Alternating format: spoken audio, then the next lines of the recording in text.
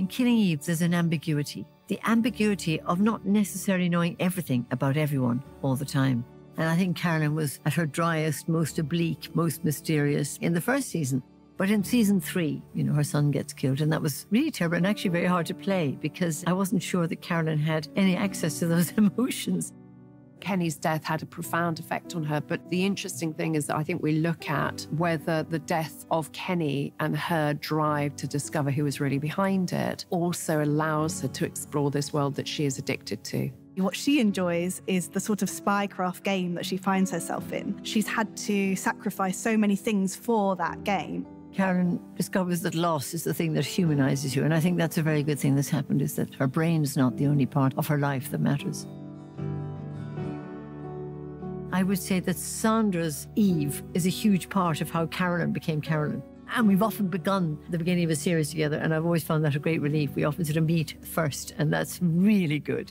Her relationship with Eve, I think, is brilliant because they sort of get each other, but at the same time, they don't desperately like each other. This last series, we really explore, I think, Carolyn's morality and really what her true character is and what she represents. Carolyn really plugs into some of the history of 20th century spies. The way in which Carolyn behaves actually is something to do with the Cold War, which, finished in the 60s, certainly when the wall came down. It's as if Carolyn has always been the same age, all through the 70s, all through the 80s, all through the 90s, and now dragged into the 21st century. So there's something unreal, almost magical about her.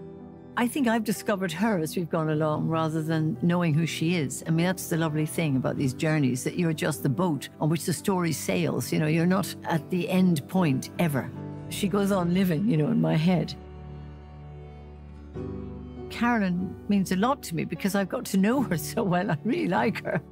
I'm a less organized person. I'm certainly not able to see 4 steps ahead, but Carolyn can. So maybe that's been one of the hugest pleasures, playing somebody who has all the gifts that I don't quite have. It's a slightly different music Carolyn plays, and I've really enjoyed that. Honestly, I remember a lunch with Fiona in Romania, and it was just fantastic. Fiona has become a really deep and dear friend over the seasons. She's an extraordinary, multifaceted, brilliant human being who is full of charm, innate talent. And to think that she may not have come into our lives if we hadn't cast her, or may not have come into my life if we hadn't cast her on Killing Eve is, that's one of the major things I'm going to take away from this process was Fiona. I've been in some wonderful shows in my life, but in the end, it's only a handful that you really miss, and this is going to be one of them.